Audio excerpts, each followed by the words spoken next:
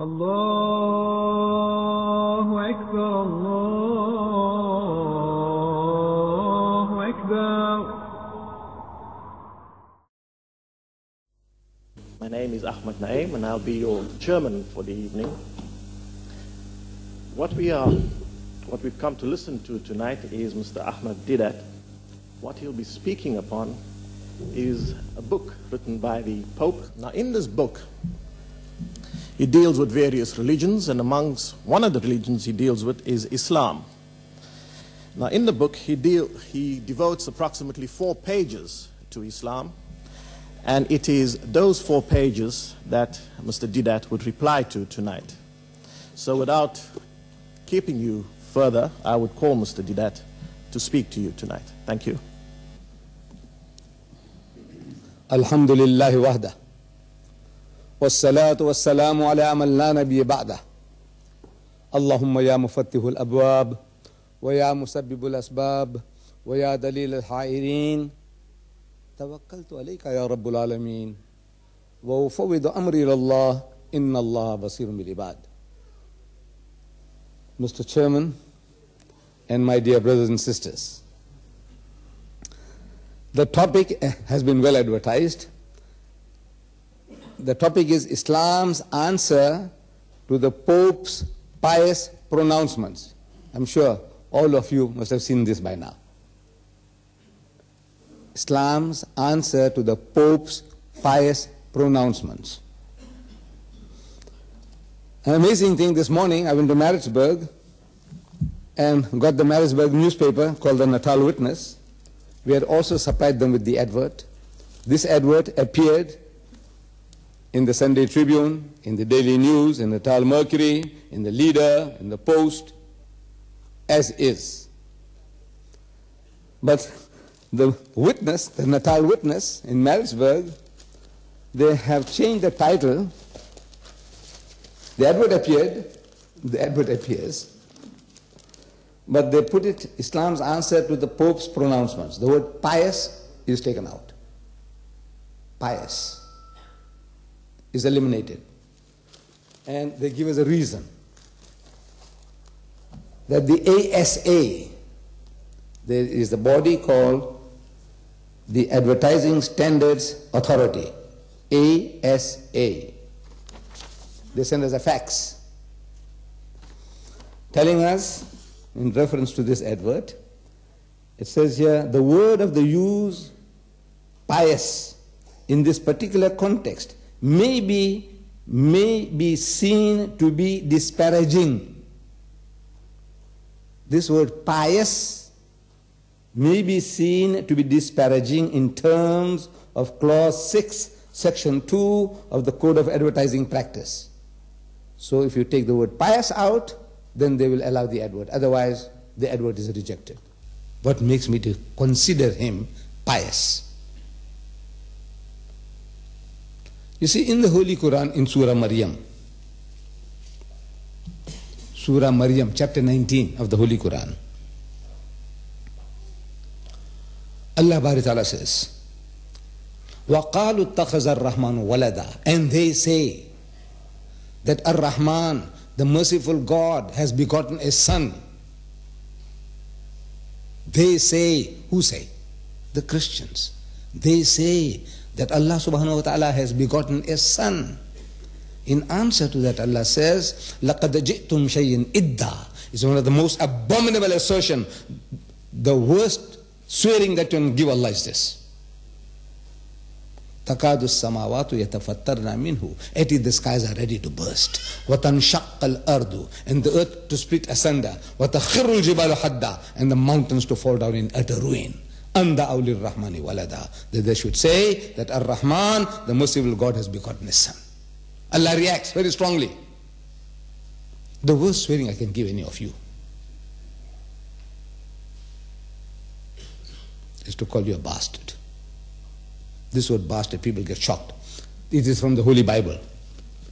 The King James Version has this word bastard 3 times in this Bible. 3 times the word bastard. So look, this is biblical. This is not an offensive word anymore. It's in the Holy Bible. the worst thing I can give anybody is to call you a bastard, insinuating that your mother had committed zina, adultery. That's the strongest. Worst thing I can give anybody is to call him that. Allah says the worst thing you can give me, him, is to say that he has begotten a son, because begetting is an animal act. It belongs to the lower animal functions of sex. How can you attribute such a quality to God, that God begot a son, somebody else's wife, Joseph the carpenter's wife, he goes and has sex with her and beget a bastard child? Ma'azallah, may Allah forgive. So he reacts very strongly. Now, His Holiness the Pope, you see, in this book of his, Crossing the Threshold of Hope, he is giving biblical quotation in this 200 and some 20 pages. He has quoted the Bible 209 times. In this book, little book, 209 times he's quoted the Holy Bible. Verses. And one verse, he quotes it 8 times. 8 times the same verse. Amazing. No other verse. That one verse he quoted 8 times. And that is the Gospel of St. John, chapter 3, verse 16. John 3:16 is a famous verse among the Christians. No Christian can do missionary work without memorizing this. That God so loved the world that He gave His only begotten Son, that whosoever believes in Him might have eternal life and shall not perish. The only begotten Son.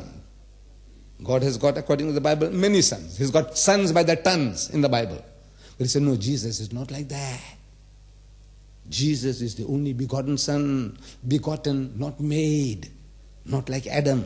Adam was made by God. Every dog, pig and donkey was made by God. Not like that. This is begotten, not made. Means he had sexed and produced. Begetting means sexed and produced. So Allah reacts. And His Holiness the Pope, 8 times in his book, the same chapter, John 3:16, he quotes, and every time he quotes, he takes the word begotten out. Shouldn't we applaud him? Please, give it a clap. So if I call him this a pious thing, he's heeding the warning of the Quran. He has heeded. So in my Quran Speaks in the Sunday Tribune, I quote this Quranic ayah. Every week, if you people are reading it, I don't know whether I'm just throwing it away. You people, I don't know whether you benefit from it. The Quran Speaks. Every Sunday there's a quotation from the Holy Quran with commentary. So I quoted this ayah a couple of months ago. So, وَقَالُوا اتَّخَذَ الرَّحْمَنُ وَلَدًا لَقَدْ جِئْتُمْ شَيْئًا إِدًّا. That's all.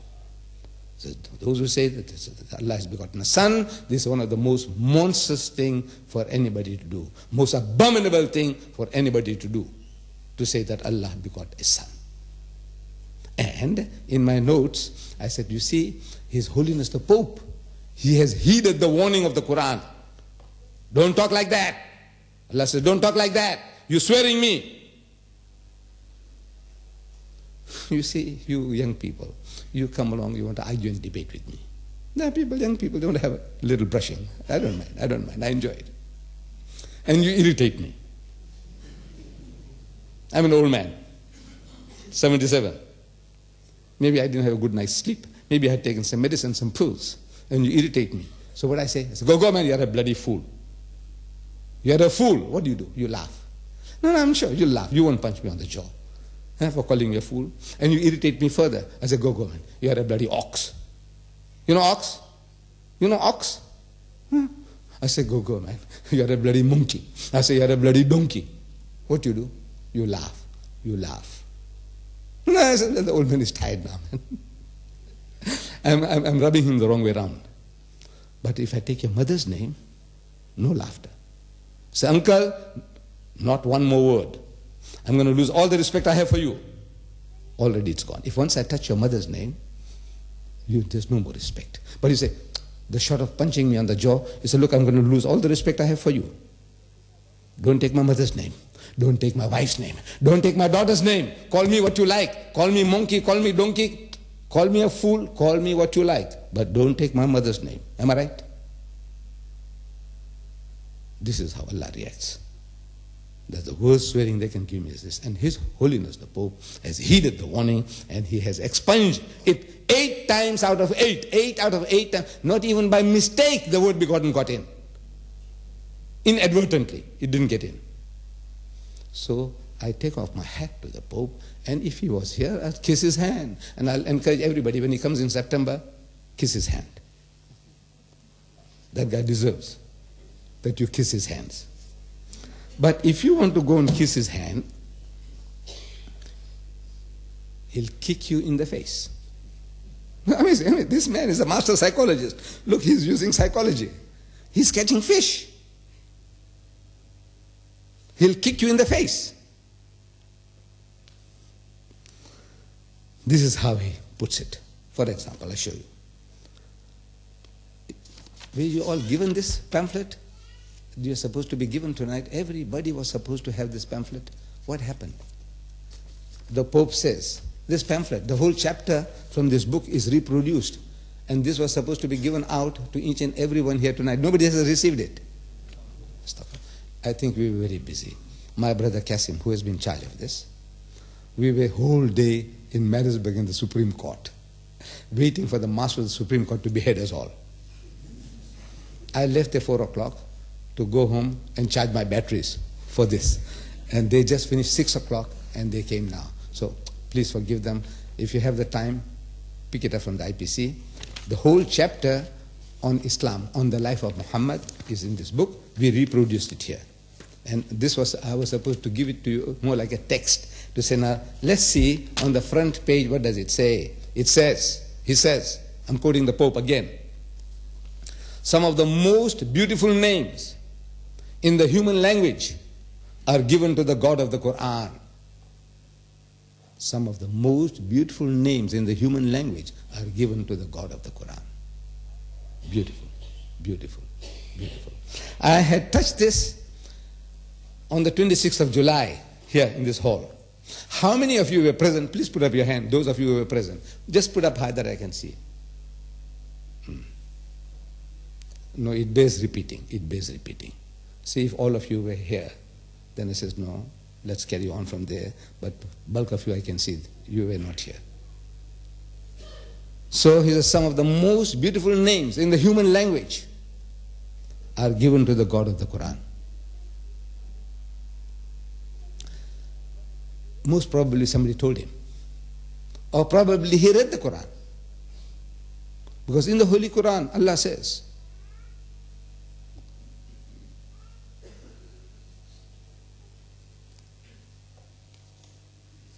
Allah says,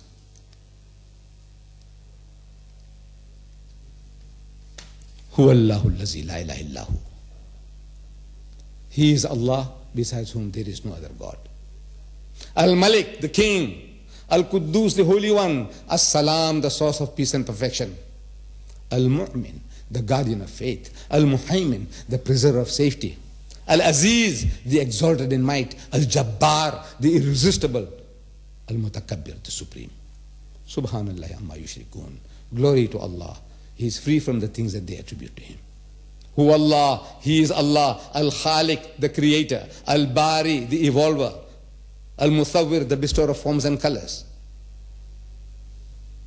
Hu Lahul Asma'ul Husna. These are the most beautiful names. Allah says that. And the Pope reproduces that. Some of the most beautiful names in the human language are given to the God of the Quran. There's nothing like that in his Bible. There's nothing like that in the Bhagavad Gita or the Ramayana. There's no other religious scripture on earth which has this type of attributes given to God Almighty.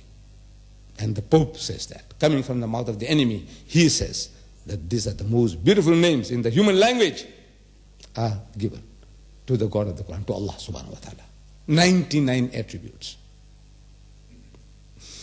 Then he uses one word and he discounts it all. He's a master psychologist. Look, he's caught us.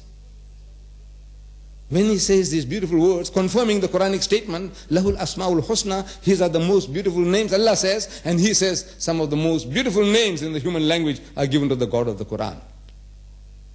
Could we have said better than that? No. Then he uses one word, and that one word, he discounts it all. And last time I was offering my daughters first, 100 rand for giving me 2 reasons why the Muslim was not likely to have this book. You remember? I said, the Muslim is not likely to have this book. And in the audience I asked, is there anybody who has seen this book or read it, or own it? Please put up your hand. And there was only one lady. She put up her hand. So I asked her, are you a Roman Catholic? She says, no. She's something else. I said, oh. So only one lady had this book. In the whole audience, it was a packed house that night, on the 26th, packed. But only one person had the book.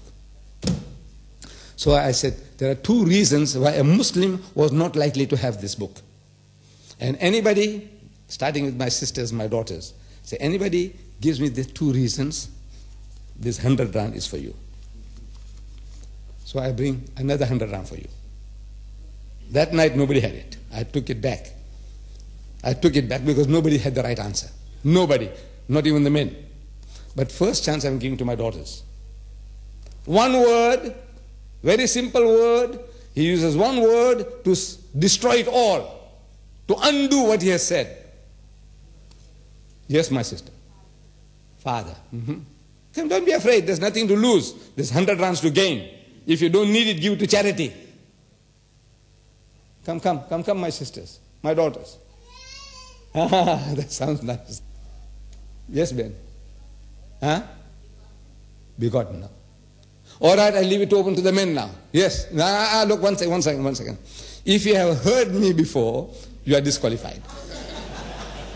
Suppose you were sitting with me and I was chatting with you and I shared it with you and I offered you 100 rand then. I did offer to a number of people 100 rands.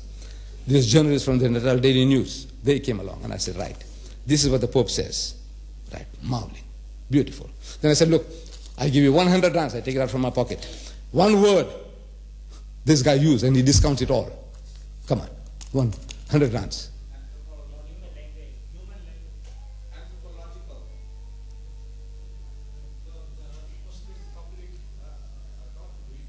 Huh?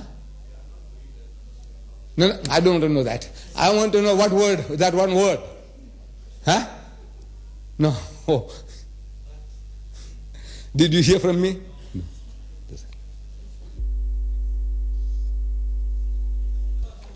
Yes, His Holiness. He uses one word. I said that one word is but. But.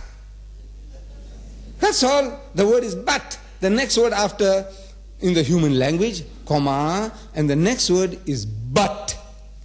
Now that word but. This has been butting it. He butted it. Discount. That means all this what I say is true, but it's nothing. It's all whitewash. But he is ultimately a God outside of the world. A God who is only majesty. But he is a God. Is this Allah of yours? He is outside of the world. He is there, sitting in his heavens, in outer space. His majesty, Al-Aziz, the exalted might, Al-Jabbar, the irresistible, Al-Mutakabbir, the supreme, he's there, far, far away. His only majesty. So we respond, he says, sir, you see, besides what you are saying, the Quran also speaks about Allah, besides the qualities I gave you just now. He speaks about it. As-Sami'ul Basir. He is the all-hearing, the all-seeing. Allah. These are his qualities. He is Al-Latiful Khabir. He is the subtle, knowing the finest mysteries. Al-Khabir, the aware of everything. He is Al-Hayyul Qayyum. He is self-subsisting. He is eternal. He is Al-Ghafurul Wadud. He is of forgiving. He is loving. And 80 more attributes besides the ones I have given you already. But says, yes, you see, but he is only majesty, he is never Emmanuel. He is never Emmanuel. You know what Emmanuel means? God with us. Emmanuel means God with us. You see, we have God with us. Jesus Christ is God Almighty who came down to earth. Your Allah is there in the heavens. We say, look, the Quran says, وَلِلَّهِ الْمَشْرِقُ وَالْمَغْرِبُ. To Allah belongs the east and the west. فَأَيْنَمَا تُوَلُّوا فَسَمَّ وَجْهُ اللَّهِ. And whichever way you turn is the presence of Allah. Allah says, وَنَحْنُ أَقْرَبُ إِلَيْهِ مِنْ حَبْلِ الْوَرِيدِ. He is indeed closer to you than your jugular veins, your very life, your very existence. We say, yes, but not like Jesus. He is with us. He is there, but you can't see him. You can't see him. Here, this God, we can lean on his breast.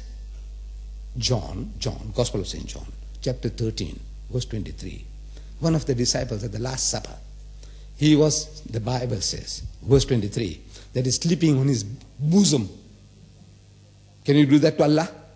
Can you do that to Allah? You sleep on Allah's bosom? Verse 25 is, and resting on his breast is asking, who is it that's going to betray you?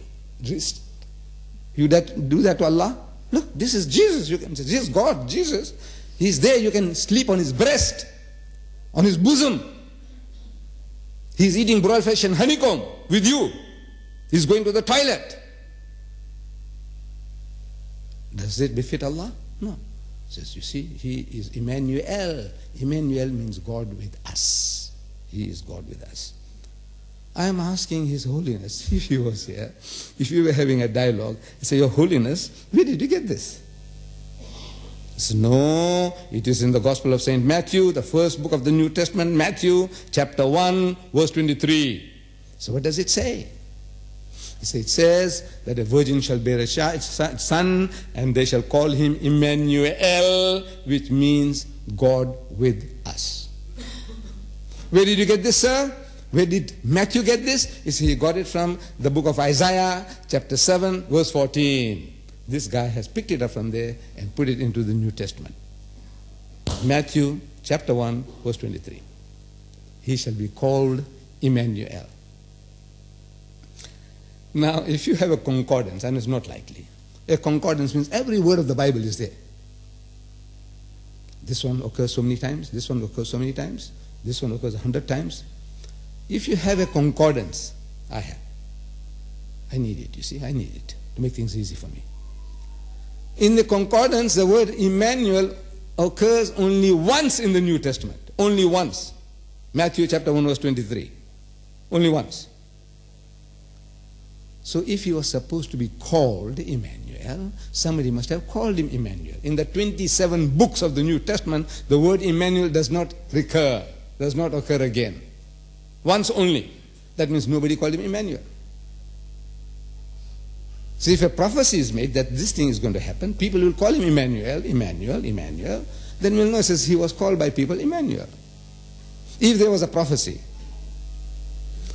about John Washtela, I'm sorry, Caron Washtela, that he will become the Pope in 1981 of the Roman Catholic Church. There's a prophecy. There was a prophecy. I'm asking the Pope. His name is Caron Washtela.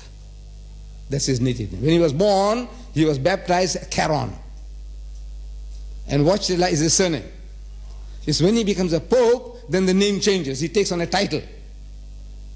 Pope John Paul II.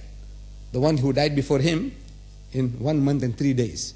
The previous Pope. 1 month and the people poisoned him.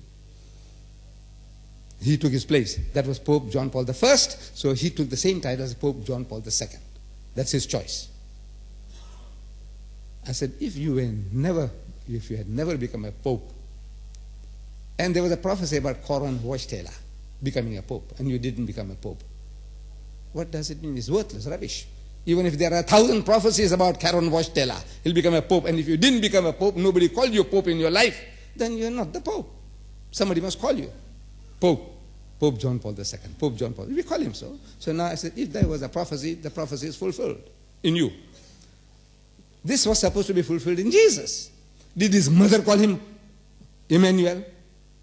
The schools, the children with whom he was schooling, did any one of those children call him Emmanuel? Did any of his disciples call him Emmanuel? In his life, while he walked this earth, is there a single person called him Emmanuel? He says, no. Then say, what kind of prophecy is this? Huh? You're just thumb-sucking something, like a little baby, spoiled child. It's your toy. You say, this is it. But nobody called him Emmanuel. Emmanuel. I don't know whether you had the chance of reading Edwards. Emmanuel. There was a film here, man, pornographic film. It was banned in this country under the old government. Under the new government, Emmanuel, pornography. This woman is a harlot, a whore. A prostitute, Emmanuel. This was a film going on here for quite some time in Durban. Do you know that? And thank God you don't read all that. Emmanuel means God with us. But the name of the prostitute, would you call her Miss God with us? Miss God with us? That's what it means. Huh? That prostitute, if you met her in the flesh, will you call her, what's your name? You say, my father gave me the name Emmanuel. Right? Possible. Would you call her, says, God with us? Miss, this prostitute, you're going to bargain. You say, God with us. God with us. What's the price? Huh? Is that how you talk? Is that what? Emmanuel means God with us. No, that's what it means.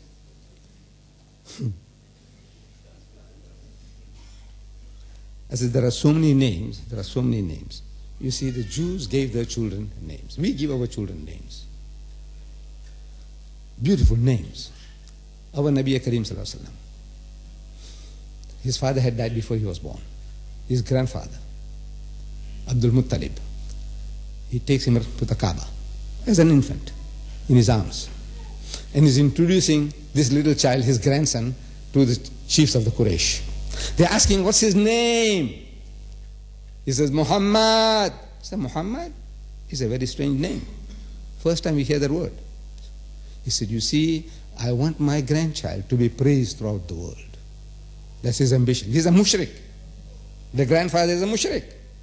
But this is his desire, that my grandchild, the remnant of my son, Abdullah, I want his name to be broadcast throughout the world and praised throughout the world. And it happens. His wish is fulfilled 5 times a day, every day of the year. The muazzin goes on top of the minaret and he shouts, Ashhadu anna Muhammad Rasulullah. I bear witness that Muhammad is the messenger of Allah. Ashhadu anna Muhammad Rasulullah. Every name has some kind of a sentimental connection, some prophetic quality. So, grandfather of the Prophet gave this name to our Nabi, Muhammad, the praised one. May Allah have him praised. Then we find in the Bible names like Eli. In the book of Samuel, first book of Samuel, in the Bible. 32 times there is a priest, his name is Eli. You know what Eli means in Hebrew? My God. Eli means my God. My God. That's his name. His name is my God. Mr. My God. How are you, Mr. My God? Hey, his father is calling him my God. His mother is calling him my God. Everybody is calling him my God. Eli means my God. So, and Jesus on the cross, according to the Bible, is supposed to have cried with a loud voice, Eli, Eli, lama sabachthani. Which means, my God, why hast thou forsaken me? Was he shouting for the priest? My God, who? That priest? My God? No. This is the name. People give name to your children that maybe they imbibe that quality of ever thinking that God is with you. Eli, my God, everything, my God. We have a family here called Bismillah family. Yeah? You know, the wives of Dr. Mayat and Dr. Mal. Dr. Mal's wife passed away, I think in an accident. In an accident, yes. Zohra Mayat of the Cultural Center? Yes. You know what's her surname? Anybody know? No 100 rand. No 100 rand for you. Anybody know? Bismillah. No, her surname is Bismillah. See? Bismillah means in the name of Allah. That's a surname. This is his brother, her brother, Bismillah. Mr. Ahmad, Bismillah. Her brother Muhammad, Bismillah. Her sister Fatima, Bismillah. No, means that is a surname. In the name of Allah. In the name of Allah. In the name. That's a name. She is not Allah. The father is not Allah. No, this is a name, a quality that you are giving. You want the person to be ever remembering Bismillah in the name of Allah. Everything you do, Bismillah.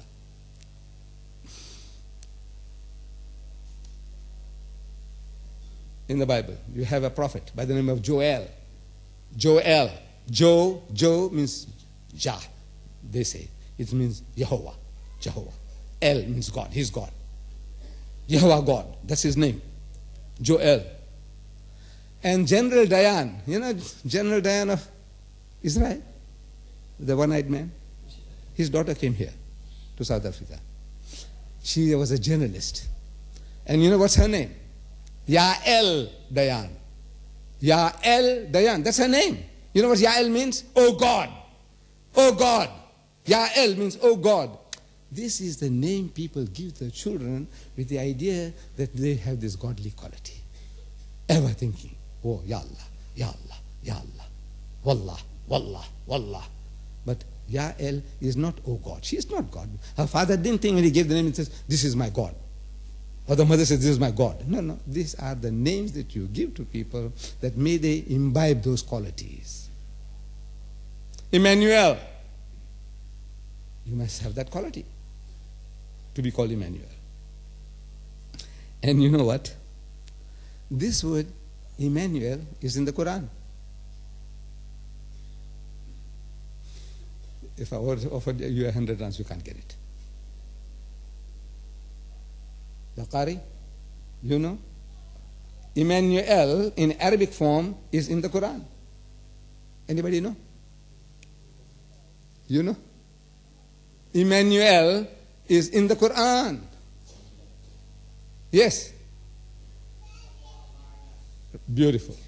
Beautiful. I'm glad I didn't offer the 100 rands. It says in Surah Tawbah. Surah Tawbah, chapter 9, ayah number 40. This word Emmanuel, how it comes. Allah says, Is huma fil ghari, when they two were in the cave. The story is, Allah doesn't go into details. He doesn't go into stories. The Quran is not a once upon a time book telling you fairy tales. This is a concentrated book. It goes straight to the point, one verse, and see how much it tells you. Is huma fil ghari, when they were both in the cave, is the hijrah. Allah tells him, now it's time that you move from Makkah, go to Medina. So as soon as they leave Makkah, they say, look, if they keep on running, the people with faster horses or camels, they'll catch up and they'll kill them. So just outside Makkah, there is a cave, Ghar Thawr.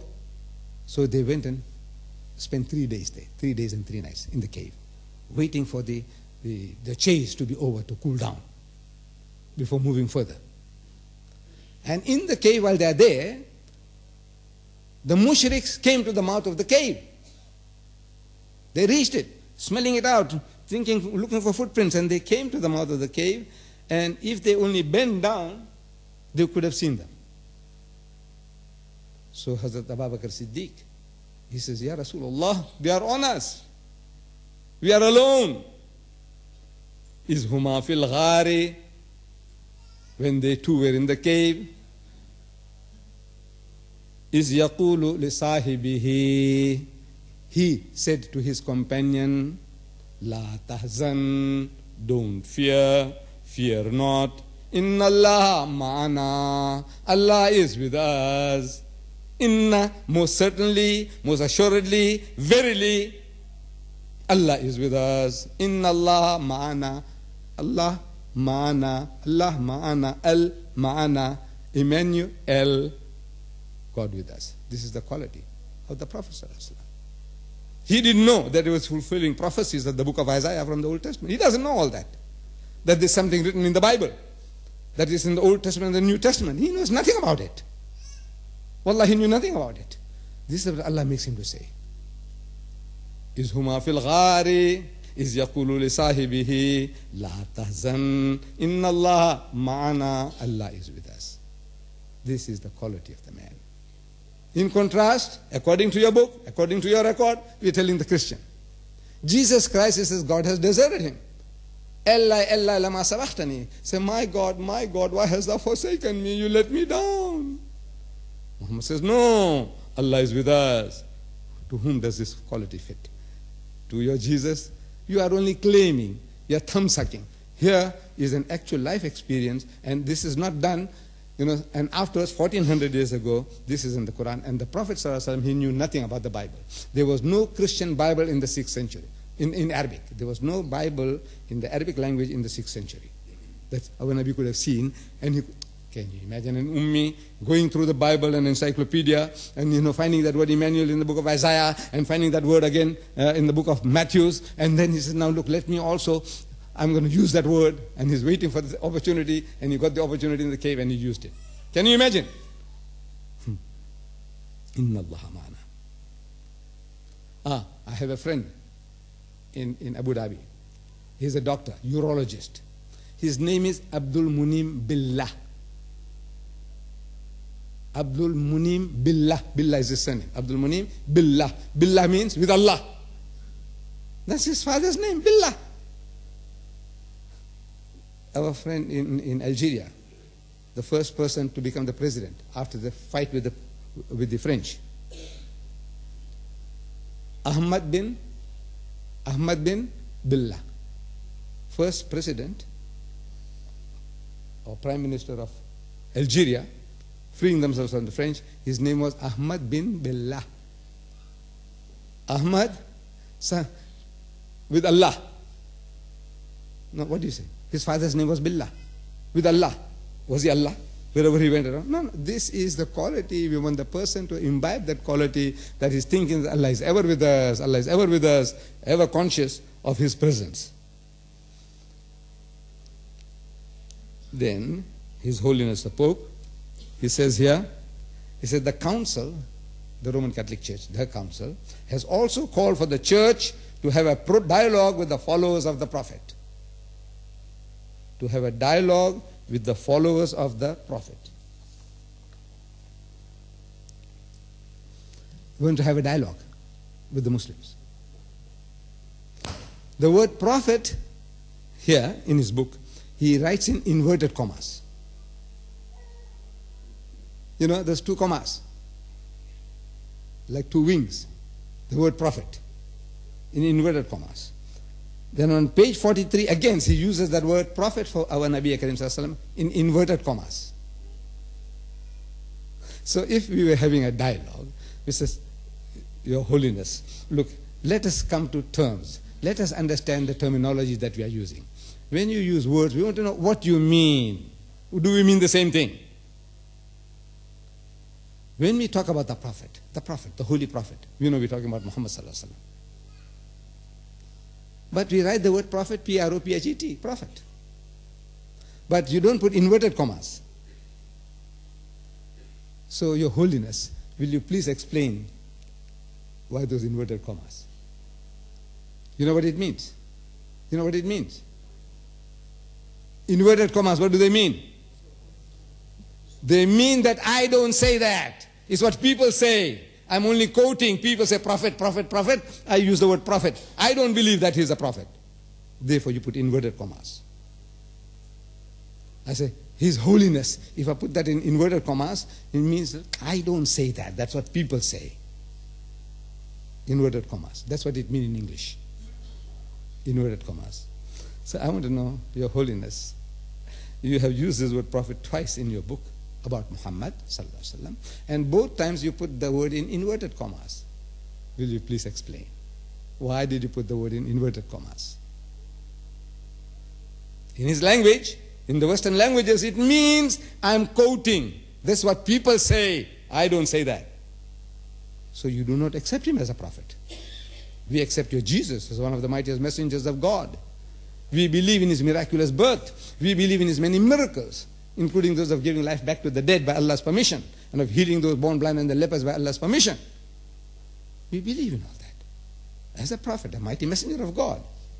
And my Rasul Kareem, my prophet, you put him in inverted commas. Why?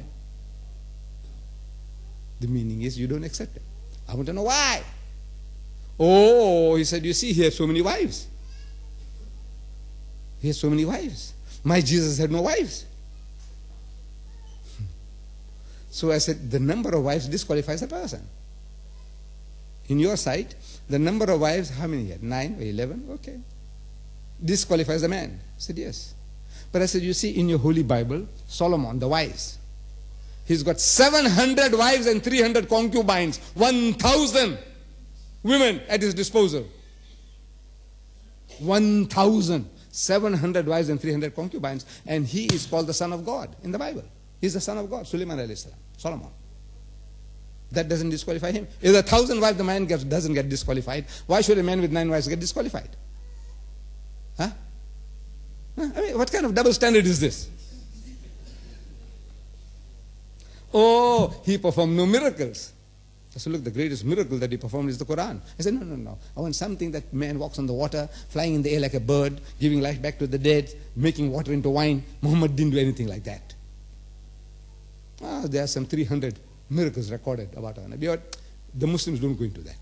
We say, this is basic. Come down to earth. Here, let's talk, man. Sense, reason, let's logic. Because I can't reproduce the miracle of Jesus turning water into wine and saying, now believe. I turn this water into wine, drink it, and you taste it. Yeah, it tastes like wine. So now I tell you 1 + 1 + 1 is 1. Believe that. I said, no, man, Mr. Deedat has got no connection. No connection between turning water into wine and 1 + 1 + 1. It's 3. It can never be 1. I said, no, can't you see what I can do? I said, nonsense. He didn't perform any miracles. But I said, you see, sir, in your book, in your Bible, Jesus Christ, he testifies about Yahya alayhi salam. They call him John the Baptist. Yahya alayhi salam. He says, Jesus says, among those born of women, everybody is born of woman, means a human being. Among those born of women, there has not risen another greater than John the Baptist. The greatest of the Jewish prophets is John the Baptist, Yahya alayhi salam. And he performed no miracles, according to your book. Not one. So how can you disqualify Muhammad? See, but now this is the style that they go to. They want to have a dialogue. They want to have a dialogue with the followers of the Prophet. He says, come, let us talk. We want to have a dialogue. We have been advertising in the papers. That guy, when he responded to that advert of ours, that His Holiness the Pope has heeded the warning of the Quran. He has expunged the word, I said then 7 times, because that's I counted 7 times, but now I found one more. 8 times. In the letter I wrote to the press, I said 7 times. Actually now 8 times in that book. He expunges the word, begotten. So I said, now let us talk. Let us talk. So he wrote back, he said, you see, he didn't heed the warning of the Quran. Not because the Quran says don't talk like that. Stop it. That he stopped it. He has been using the New American Standard Version of the Bible. That's what he said. The Pope has been using the New American Standard Version of the Bible. And that was new to me. I have dozens of different Bibles. But I didn't have that. So I sent my man to the Bible house in Smith Street and purchased one, the New American Standard Version of the Bible. It cost me 13 rands. Cheap. 13 rands. I tell you, cheap. For an encyclopedia of 1,000 pages. Cheap. Compared to this 200-page book, 60 rands. Less 1 cent change. 59.99. 59.99. Compared to this, 1,000 pages at least, for 13 rands is cheap. Good value. So, first thing I do, I look for John 3:16. And I find the word begotten there. Still there. So I write back to the press. I said, you see, this guy is talking, what is truth? He's telling me that we are not speaking the truth, that the Pope has heeded the warning of the Quran. What is truth? Now I'm asking the question, who is speaking the truth? You tell me, it's in all in the newspapers. He said, this is what he got from the New American Standard Version. I said, now I find that the word is there. That means you lied. I don't say you lied, but I said, it's there. Now who is speaking the truth, you or me? That means it still stands, that he has heeded the Quranic warning. And I said, look, the Pope is talking about having dialogue. Talk, man, talk.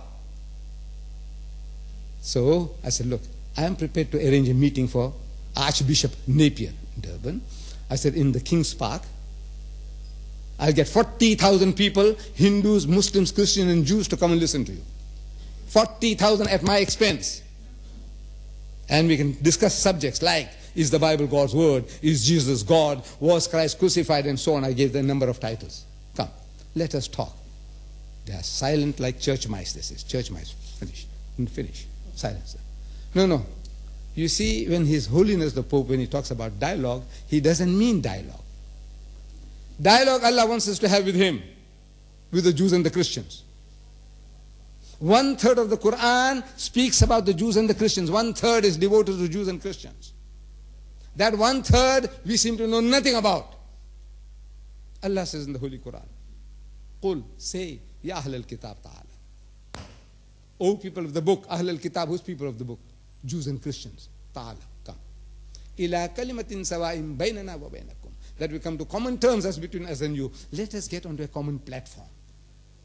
What the legal people say, common terms. Let's establish common terms on which we are agreed so we don't have a debate.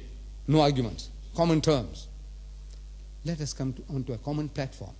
And that getting together, Allah says, number one, Allah na'budu illallah, that we worship none but Allah, wala nushrika bihi shay'an, and that we associate no partners with Him, wala yattakhiza ba'duna ba'dan arbaban min dunillah, and that we do not take from among ourselves lords and patrons other than Allah. فَإِن تَوَلَّوْا, but if they turn back, فَقُولُوا اشْهَدُوا بِأَنَّا مُسْلِمُونَ, tell them that we are Muslims, we have submitted our wills to the will of Allah. Come, call them. Are we calling them? Are we calling them? Amazing. The whole Muslim world, nobody's doing it. Nobody's really doing it, I'm telling you. I can go on telling you about the Arabs, how they prod me and how I handle them. Alhamdulillah. That's another story. But dialogue. Let's have a dialogue. We are saying, come, let us talk, man. No. When he says dialogue, actually he's telling his people, go and convert these people. These people are already prepared to receive Jesus. Look, they accept Him as one of the mightiest messengers of God. They believe in His miraculous birth, which many modern day Christians, including the bishops of the Anglican Church, they don't believe. But we Muslims, we believe that Hazrat Isa alayhi salam was born without a father. Miracle of Allah's creation.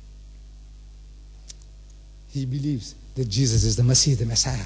They believe, the Muslims. They believe that He gave life back to the dead by Allah's permission, and He healed those born blind and the lepers by Allah's permission. Look, they're going together with us, man. What he needs is a gentle push. That's all. Make him to accept that this Jesus, He died for your sins. That's all. And you ungrateful people, you want to pray 5 times a day, up and down, man, you're killing yourself. Fasting for 1 whole bloody month, no water and no food, from sunrise to sunset, you're killing yourself. You're straitjacking your life, you can't eat the pig, you can't eat this and you can't eat that. Hot dogs and pork chops you can't have. You're killing yourself. Say, look, God made things easy for you. He sent His Son into the world. He Himself came down as a Son, and He died for you. And you ungrateful wretches, you want to go the hard way, sweating it out for your salvation. Jannah. Look, easy for you. He wants to say, convert the guy. He's already ready to receive the message. So Allah wants us to have a dialogue with Him. But that dialogue is, Allah is telling you what to talk about. Not the price of oil in your country, or the price of onion or tea. No. Allah says what to talk about. This is what you must talk about. That we worship none but Allah, one and only God that there is. He said, no, we worship the same God. He said, which God? He's the Father, Son, and Holy Ghost. His God is a triune God, 3 in 1. He's the Father, Son, and Holy Ghost. So Allah tells you to tell Him, وَلَا تَقُولُوا ثَلَاثَةً. Don't say Trinity. إِنْتَهُ خَيْرٌ لَكُمْ. This is, stop it, it'll be better for you. إِنَّمَا اللَّهُ إِلَهٌ وَاحِدٌ. For your Allah is one Allah. He's not 3 in 1. Are you telling him that? Are we telling them that? I'm telling you, nobody really is doing the job. They need some madcaps. I'm telling you, madcaps like AHMED DEEDAT to do the job. I had a Tablighi guy coming from Marisburg, Mr. Yusuf Goka. He's a young man, Tablighi. He always comes along. He's some Darul Ulum in the Transvaal. When he comes to Durban, he wants to have a little brushing with me. I enjoy that. You young people coming and talking to me, I enjoy that. Wallah, can argue and debate with me, I enjoy that. So he prodded me to say, I said, look, Yusuf, who is the most hated Muslim by the Christians of South Africa? He said, you. You think I punch him on the jaw? No. He's saying haq. I said, who is the most hated Muslim by the Jews of South Africa? He said, you. Me. I'm asking, who's the most hated Muslim by the Hindus of South Africa? He said, you.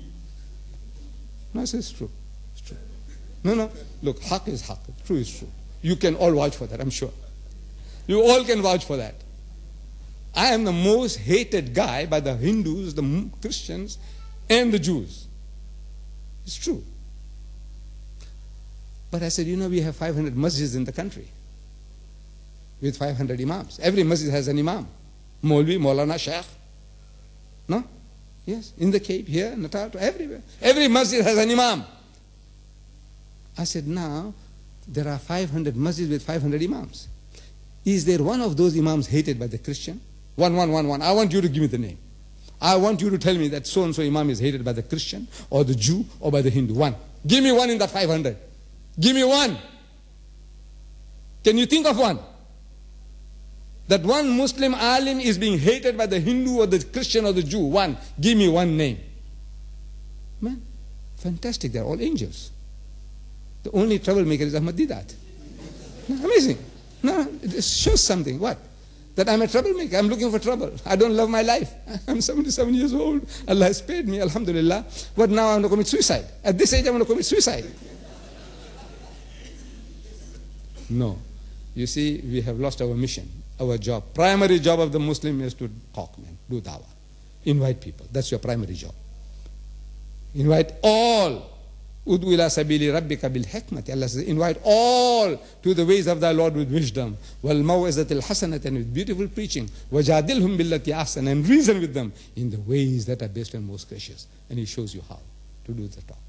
But that doesn't mean it can't create provocation. Provocation is not a test. Provocation is not a test. Because if that is the test, then our Nabi Kareem Sallallahu Alaihi Wasallam was a failure.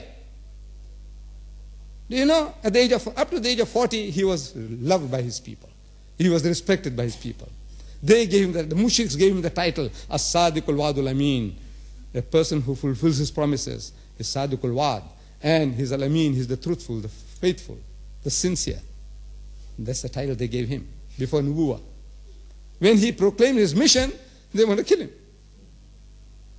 For 13 years he suffered at their hands. He had to flee for his life. We are talking about the Ghar Hira. Why? He didn't know how to talk. That's what he was. He didn't know how to talk. Look, he's provoking the people. They want to kill him. They loved him. All up to the age of 40, they loved him, and now they want to kill him. Maybe he didn't know how to talk. You know how to talk.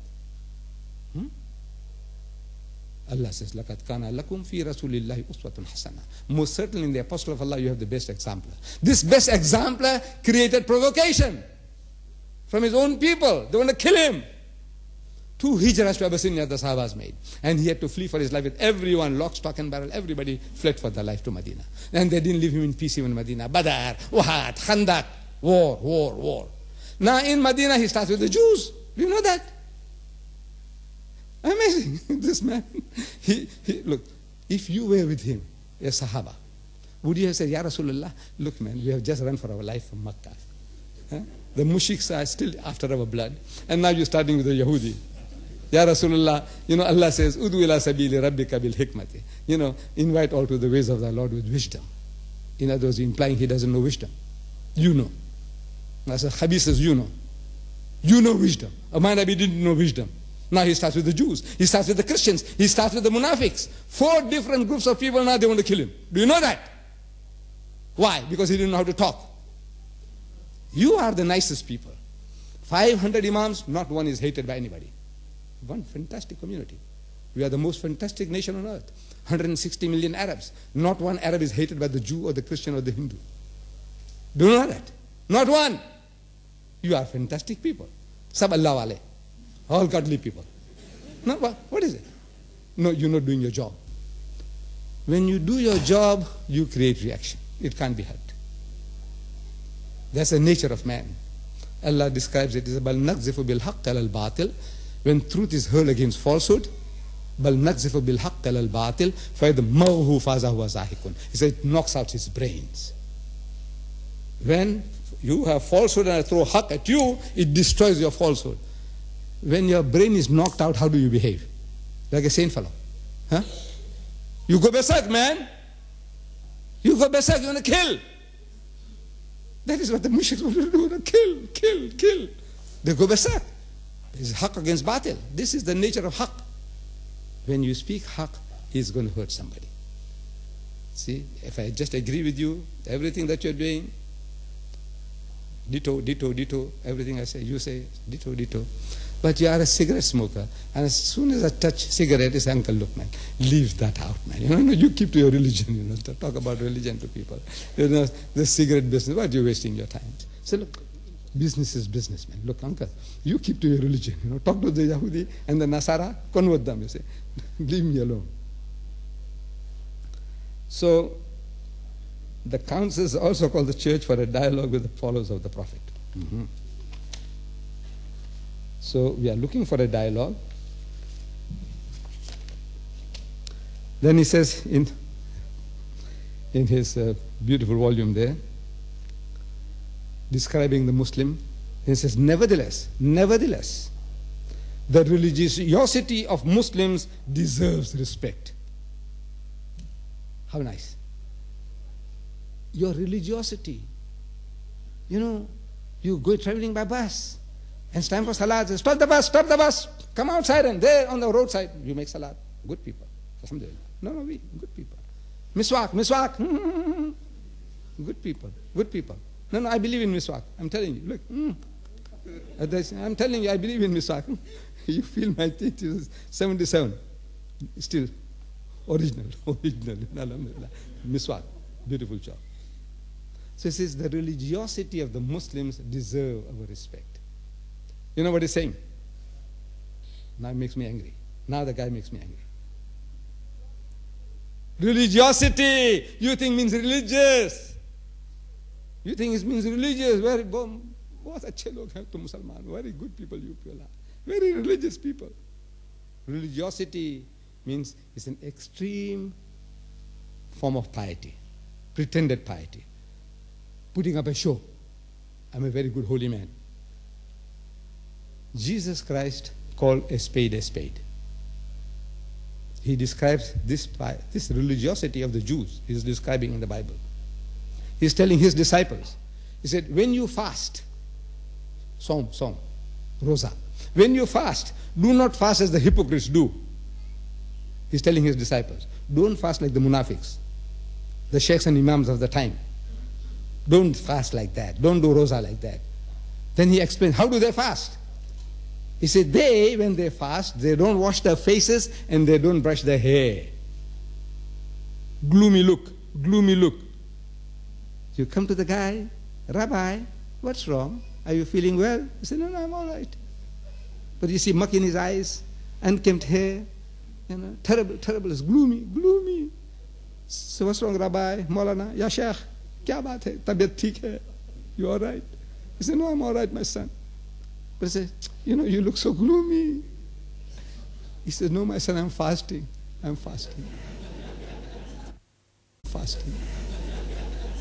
See? No, to create the impression, you don't wash your face with muck in the eyes and all hair unkempt. And he says, no, my son says, I'm fasting. So you say, Mr. Deedat, both Allah wala hai. He's a very, very, very, very holy man. That's the impression. So Jesus says, do not fast as the hypocrites do. They don't wash their faces and don't brush their hair.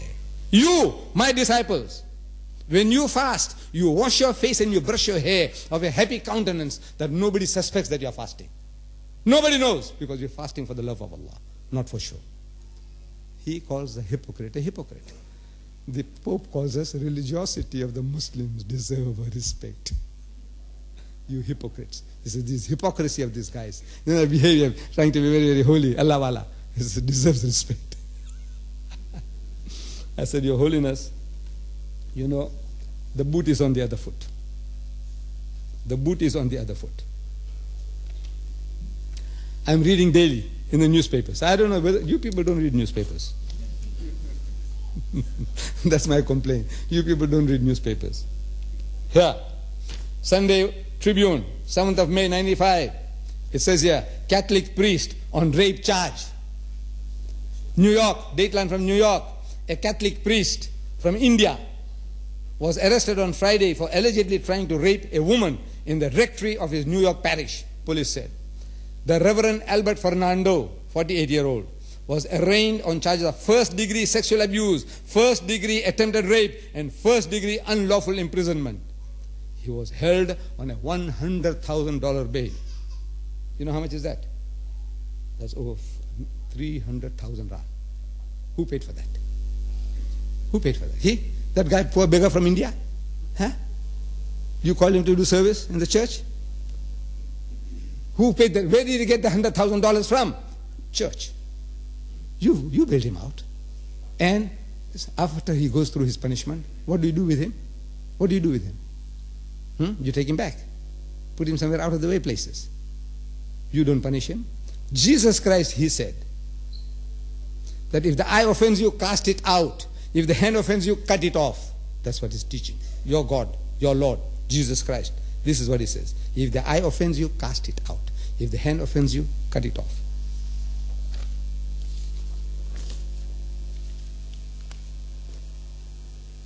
In other words, this eyes of yours is going to cause you to lust, crave for other people's wives and daughters. That will take you to hell. Rather that eye be cast out, taken out, and you rise on the other side without an eye, then this eye makes you to go to hell. This hand of yours can't resist touching other people's wives and daughters. This hand will take you to hell. Rather you cut it off. And I have here, I had a story here just now. A young girl in Pretoria, our Pretoria here.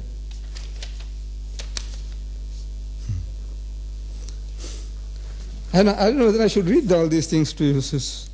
I don't know whether I should read it to you. Newspapers, man, newspapers is being thrown at you. This is from the February News, February 18, 1995. It says here, dateline from Pretoria, penis-cutting daughter held. A daughter who cut off her father's private part. The father, he says, is telling his daughter, just in the article, he says, you know my child, telling his daughter, I can't resist molesting children. This body, this flesh of mine is such, I can't resist. So help me, for God's sake, help me. Christ said, cut it off. I said, help me, cut it off. And the daughter did her father a favor. She cut it off. Now, the guy is in trouble. So he said, no, a gang came and they just cut it off. 3 days' time he died. He died in bleeding. It's not a surgical cut. You know, just with a butcher knife, you know, she just cut it off. Now the daughter goes to court to the police and says, look, this is what I did. I cut off my father's penis because this is what he cried to me. He said, help me. He doesn't want to burn in hell. He'd rather be without that here. He's following the teachings of Jesus to the letter. You have your holiness in America at the present moment. There are cases going on against the Roman Catholic Church. In the Time magazine, after the fall, these are pictures here of the Roman Catholic priests who have been charged for sodomizing little boys, choir boys in the church. Father John Henton in Plymouth Superior Court last week, as he was sentenced to 3 concurrent life terms. He will be eligible for parole in 15 years' time. Father, Roman Catholic Church. And in this article it says, $500 million worth of claims are made against the Roman Catholic Church for the priests sodomizing choir boys. You talk about the religiosity of the Muslims. We don't say we are angels. Wallah, we are not angels. We have black sheep among us as well. We have devils also among us. But man, you take the bun. You take $500 million, $500 million worth of claims So now in England, they passed a law. They're passing a law now, the church. Said every person who wants to become a priest, we want to go into his life history. We must ask him, did you molest any children at any time? Did anybody ever accuse you? Everything about you. Because this is now, the insurance companies don't want to pay. So no, Ben, tell me what, $500 million worth of claims against your church for sodomizing little boys. Huh? And you call religiosity of the Muslim deserves our respect. We deserve your respect, our religiosity. So we said, you see, the boot is on the other foot. Now, my dear brothers and sisters, look, it's a fantastic opportunity, wallah. See, Allah is giving us opportunity. Wallah, He's giving me this opportunity. This book, you know, was written for me. Do you know that? Allah made him to write this book for me. I'm telling you. Because no other Muslim can use this book. And I can use this book. His book. Everything, every word he uses, I can use it to expound my religion. I'm going to England on the 30th of August on a lecture tour about the same, about the book. His Holiness, Islam's answer to the Pope's Pious Pronouncement. Lecture, lecture, lecture. This book, I'm telling you, it was written for me. You say no. Then I say, you tell me who was it written for? You see, when this Pope, you know, and we were having a communication. He was talking about having a dialogue. So I wrote to him. I said, Your Holiness, I'm prepared to accept that dialogue. I want to come along to the Vatican at your disposal, at your convenience. When can we have it? Your Bible says, come, let us reason together. And the Quran says, Alal Kitab Ta'ala. So both religions saying, come, let us talk. We want to talk. And it's a long story. It's a long story. Eventually, I found a picture where actually shows His Holiness the Pope, you know, playing hide and seek. You must have seen that picture. You must have seen that picture. This one here. You saw this picture? We gave out 250,000 men in English and 250,000 in Arabic. And you haven't seen it. I know you people don't read. This picture here. See, I don't want to show you what he's doing because these guys are catching me on the camera. Then they're going to say, Deedat is playing the game like that. I don't want people to use that picture at any time. Therefore, I'm not doing it. But fortunately, I found it as I show it to you. See what the Pope is doing? So in Victoria Street, there was a pharmacy there, that white man. I forget his name. He's a good friend of mine. Every time in the city hall I have a lecture, he's the first man to come and ask me a question. First man in every lecture. He's the first guy to come along to ask questions. Do you know that? I forget his name. He's the chemist owner. He's not there anymore now. He's somewhere else. So I go to him. You know, he's my friend. We have a brushing. So I show him the picture. He said, where did you get this? Where did you get this? I said, look, don't worry about that.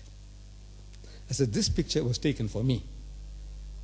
This picture was taken for me. He says, no. It's not for me. I said, you need this picture? Do you need a picture like this of your Pope? Playing monkey tricks. You want your Pope like this? Huh? He says, no. I said, is there a single Christian who needs a picture like this? A picture like this? A single Christian who will want to see his Pope like this, behaving like this? He says, no. So I said, look, I needed a picture like that. So the picture is taken for me. No, Allah is Musabbibul Asbab. He creates this. He doesn't know. Everybody is set up. Everybody gets set up. You get set up. Allah is setting up everybody. He set me up for this. Wallah, He set me up for this. If I tell you now how that book came into my hand, how it's a setup. Everything is a setup. Me going to Marisburg and spending the whole day there is a setup. Everything is a setup. I'm here, it's a setup.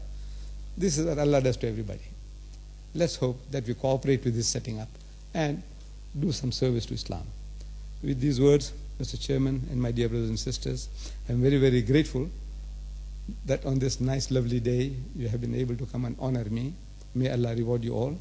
And this lecture, as my usual, all my talks are followed by questions and answers. You have questions, please queue up here. Queue up here. Don't drag your feet. Come, let us finish it early. I think I have taken a lot of time of yours tonight, a lot more than normally I give. Come forward, ask your questions, and we'll end with a dua at the end. Come. وآخر دعوانا الحمد لله رب العالمين.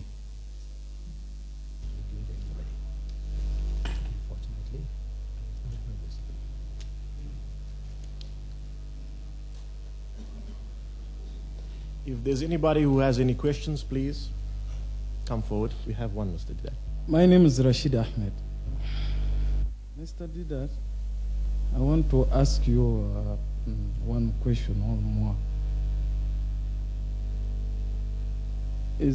I want to ask you, who said that there will be no sign shown to you unless the sign of Jonah? I want to answer me that first. Then I will come to another thing. Sit down. Sit down there.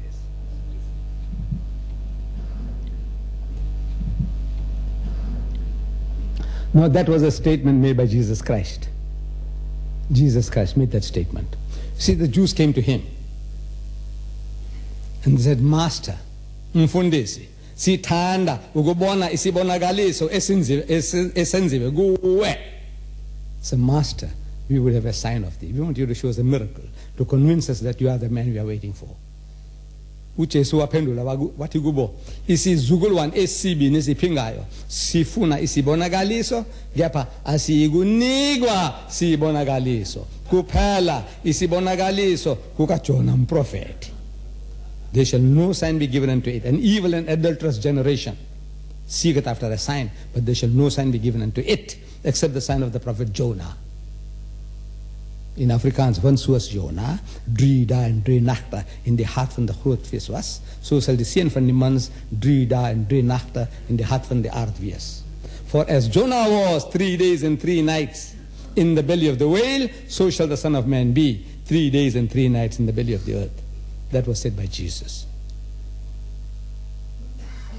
Now, you see, I was just trying to show you that if you want to do a job, you take the trouble. You want to sell something. Yeah.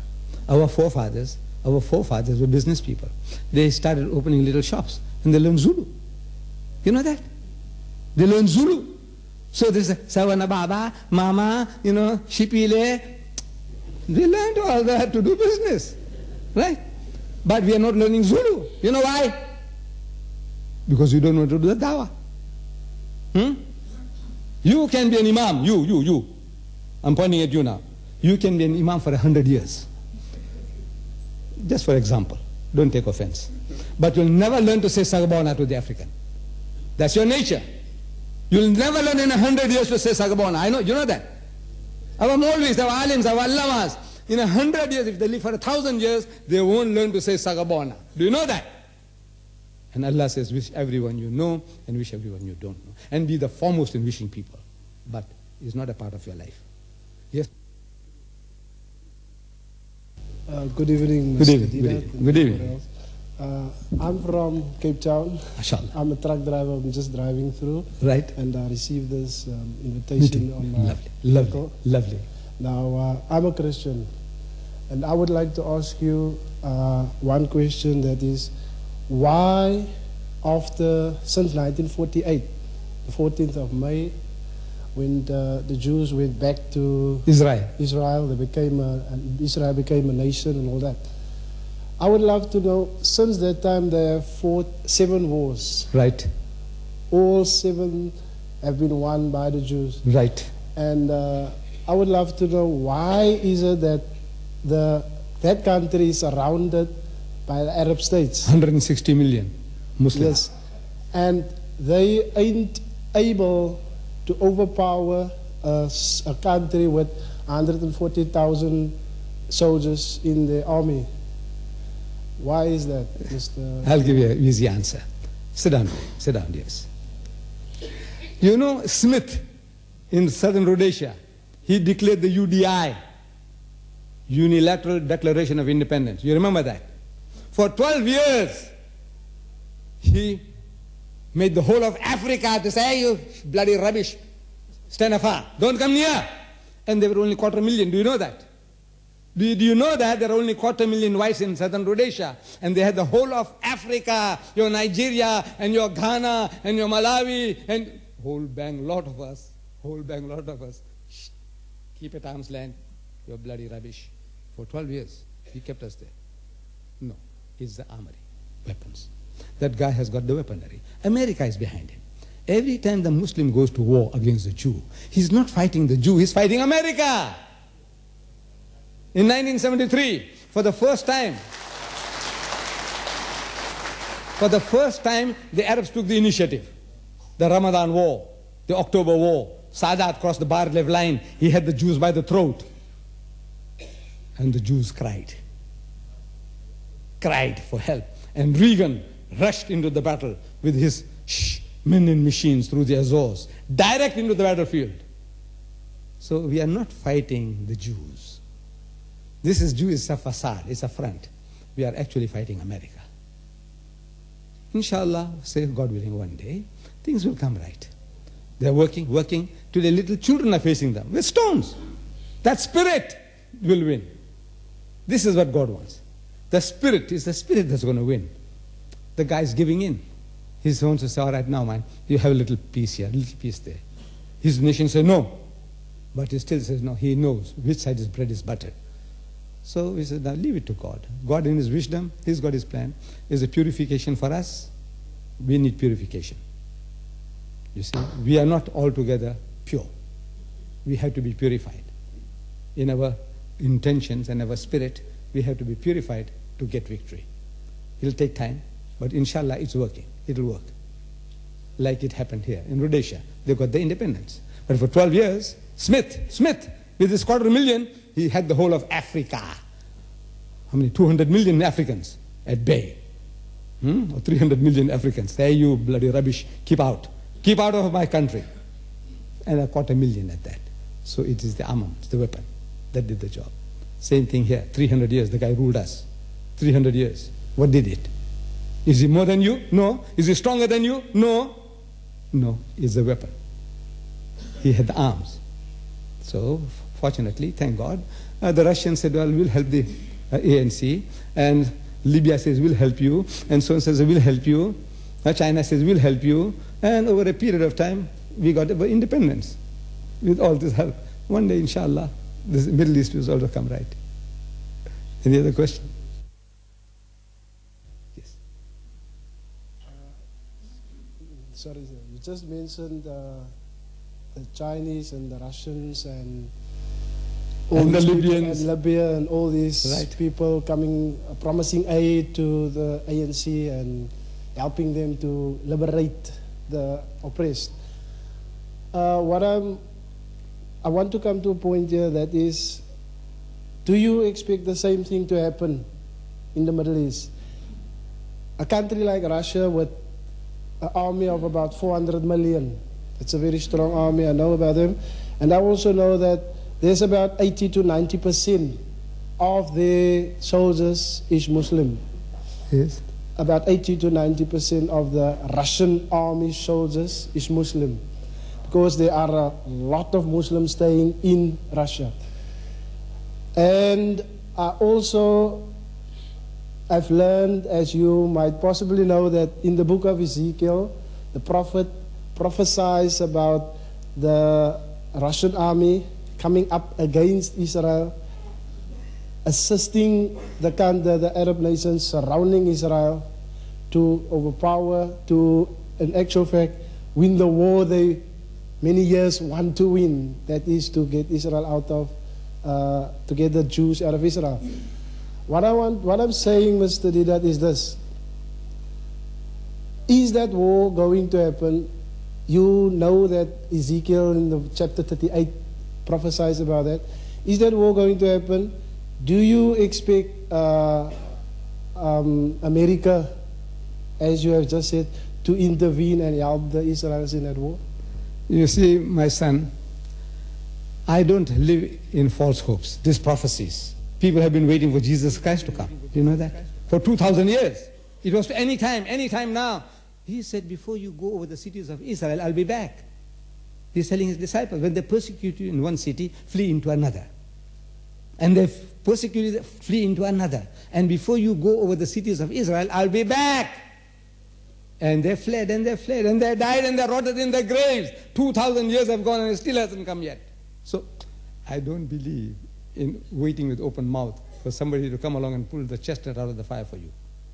We have to learn to do it ourselves, to get the things ourselves.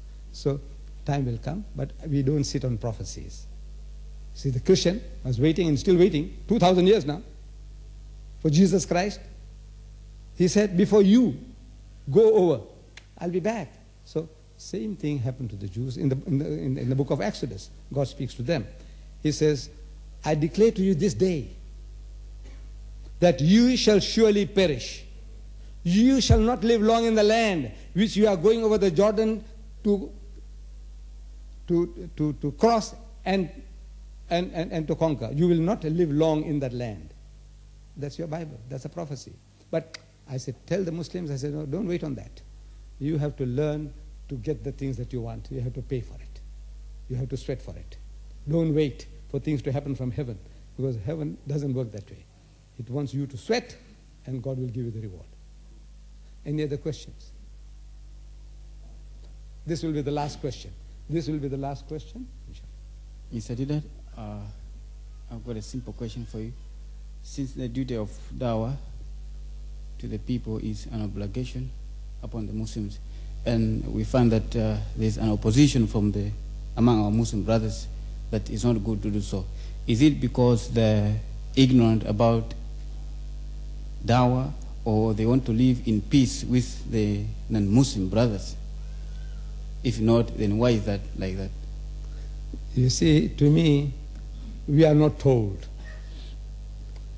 We are not told. Nowhere have I found the Muslims in the Muslim world telling the people, go and do dawah. The alims, I'm talking about the alims. They'll tell you about the beard, the size of your beard. Yours is not standard size. Me too. I'm here in the same boat as you. You see? So you're wearing Nasara clothes? Me too. You see? So we are busy with that. Nobody is telling you to do dawah. This is the awwal fard of the Muslim, the first fard. Long before Salat, Zakat, Hajj and Saum became fard, Allah tells His Rasul, our Nabi Kareem, the Holy Prophet Muhammad.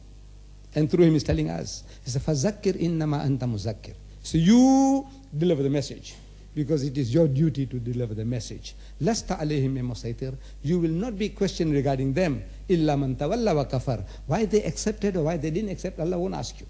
He will ask you, did you deliver the message? And if we can say, Ya Bari Ta'ala, we tried to the best of our ability. If that was very little or great, whatever, you tried, Allah will say, my Jannah is open for you. He will not ask you, why didn't you do like AHMED DEEDAT? I'm telling you, He won't ask you that. Why didn't you do like Maulana Razak? He won't ask you that. He said, did you? Say, yes, Ya Bari Ta'ala. What little I knew, I tried. It's good. But if we can say that, I don't know how many of us can say that we tried. We are not trying. We're not talking. We are not told. The alims are not telling you from the mimbar. They must tell you from the mimbar. Me, this is my job, my occupation. So what can I do? I have to talk about these things. Say, I'm making money. This is my occupation. We are worth 20 million. So the guy is very lucky. Huh? Yeah, that's a very lucky fellow. No, my brothers. There is a law at work. There is a law at work. You have to pay the price. See, all what I was telling you, I can give you 20 different languages. Do you know that? Exotic languages. The language of the Dinka, which nobody heard. Even the Sudanese don't know. They are at war with the Dinkas. They are like the Zulus in southern Sudan. John Garam is a Dinka. I learned his language before going to Sudan. I learned Swahili. I know Indonesian. I know Malaysian. I know French. And I'm trying to learn Italian now because I got an Italian book of the Pope. So I'm going to learn Italian. So if I meet an Italian, I says, you know, His Holiness the Pope, he says, but I'll be telling in Italian. He says, so some of the most beautiful names in the human language are given to the God of the Quran. Beautiful, beautiful. Did you read the Quran? So get started, man. You see, if you want to deliver a message, you'll have that. To do something. That means you're paying the price. By the way, I didn't bring you to show you people. These are all the cards. These are all the cards. This verse I read to you tonight is huma fil ghari, is yakulu li sahibihi la tahzan inna allaha ma'ana. What? I'm learning. At the age of 77, I'm learning. Are you prepared to make that sacrifice? No. You just see, say, the guy's very lucky, man. Hey, he's got a nice Jetta. No, my dear brothers. There is a price you have to pay. Anybody, everybody. There's nothing for nothing in life. You are a parasite if you expect things to happen to people throwing down manna and salwa from heaven. Allah doesn't do that. God doesn't do that. Those days are gone. You have to sweat for whatever you get. So, this, Jazakallah. Yes, Mr. Chairman. Well, ladies and gentlemen, that concludes the talk for the evening. I'd like to thank you for coming here this evening. More than that, I'd like to thank Mr. AHMED DEEDAT for a very informative talk. And before we close this evening's proceedings, a dua would be read. Al-Fatiha. اللهم صل على سيدنا محمد وعلى آل سيدنا محمد وبارك وسلم. ربنا آتنا في الدنيا حسنة وفي الآخرة حسنة وقنا عذاب النار. ربنا لا تزغ قلوبنا بعد إذ هديتنا وهب لنا من لدنك رحمة إنك أنت الوهاب. اللهم إنك عفو كريم تحب العفو فاعف عنا يا كريم. اللهم من أحييته منا فأحيه على الإسلام ومن توفيته منا فتوفه على الإيمان. اللهم إنا بما سأل منه الرسول من خير فقير وما استعاذ منه الرسول من شر نستعيذ. إن الله وملائكته يصلون على النبي يا أيها الذين آمنوا صلوا عليه وسلموا تسليما. اللهم صل على سيدنا محمد وعلى آل سيدنا محمد وبارك وسلم. سبحان ربنا رب العزة عما يصفون وسلام على المرسلين والحمد لله رب العالمين.